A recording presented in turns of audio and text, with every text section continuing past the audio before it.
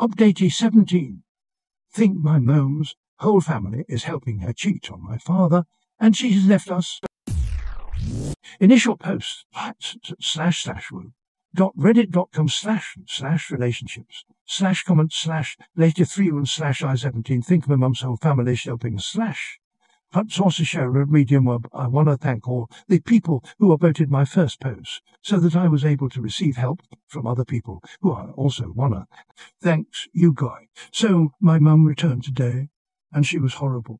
She said she left because she was miserable being with my father and basically as kids. I was also present in the argument that assumed upon her arrival and during my chance to voice my concern over her leaving, how it affected me and my younger siblings. She seemed to make it all about her and how much she just needed to get away, not even caring about what I said, despite the fact that I was shedding tears over her or anyone's words for that matter. My father has told me that he has pondered on whether or not he should leave my mum, but even after she threw baseless accusations of him cheating on her and never doing anything good for her, which my whole family knows isn't true, I know he still loves her and probably won't leave her. This is something I cannot understand. I was never truly fond of my mum, but this situation has finally allowed me to truly see my mother for who she is, and I've decided that she is no longer officially my mother.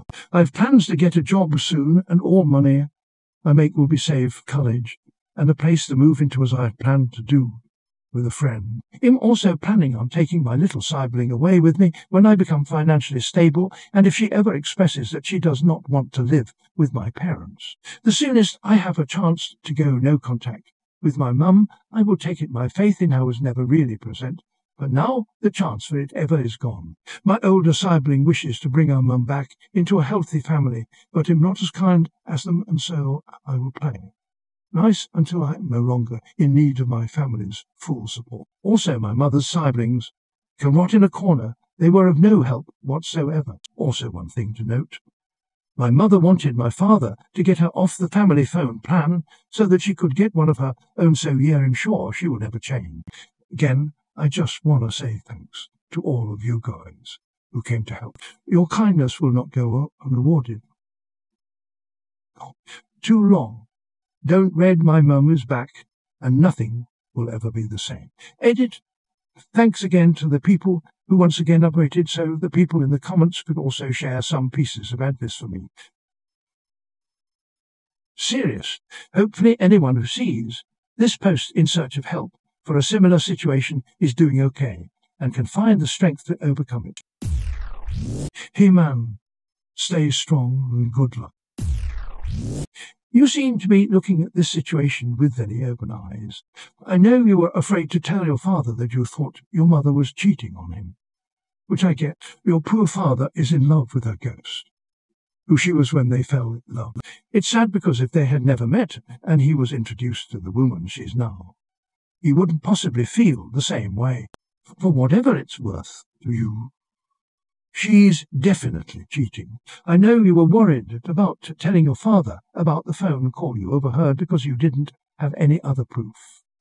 But she is displaying all the classic behaviors, making herself the victim, claiming that your father is cheating, disappearing for unexplained blocks of time, becoming irrationally angry when asked to explain herself, etc. And the phone thing is the cherry on the sundae. It doesn't even make sense to want that. But doing that does make it even easier to hide infidelity.